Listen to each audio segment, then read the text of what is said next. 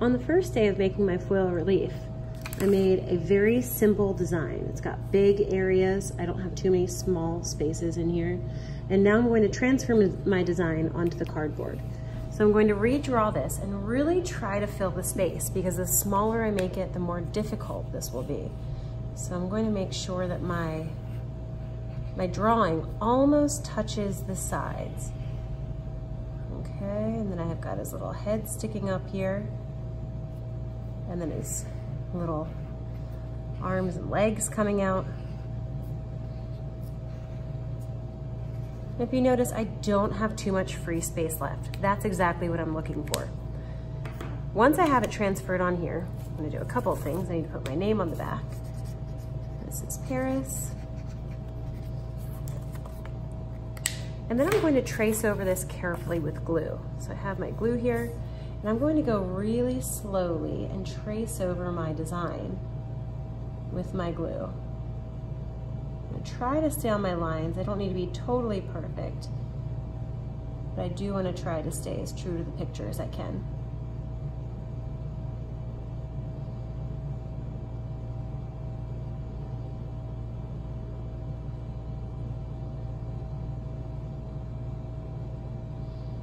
Have my little head left.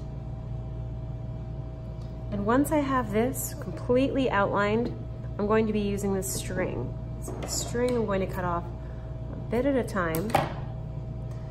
And I'm just going to use this and lay it on the glue, and I'm going to do my largest shape first and try to stick it in there. And then have it go all the way around, making sure that it keeps the shape that I have there. Now this is a little bit too long, so what I'm going to do here is I'm just going to cut it so I don't have too much of that extra yarn hanging off. And I can use this other piece for something different. This is actually kind of perfect in length for his little fin, or his little leg, I guess. And then I can cut a few other pieces to do the other ones.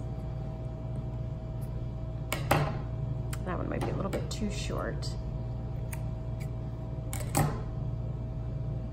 So I lay this on top and turn this one here.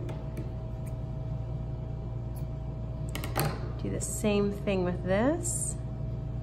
And if I make it just a little bit too long like I did here, I can always trim it. But I do want to keep it on the glue. And then since I have these two shorter pieces that I couldn't use before, maybe one of these I can put as this fin, and the other one can be the bottom part of that same fin.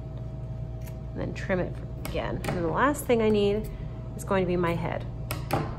So I'm going to place this here and gently go around. And again, anywhere where it's too long, I'm just going to trim it off. And now this, I'm going to put on the drying rack, and it should be ready for the next step.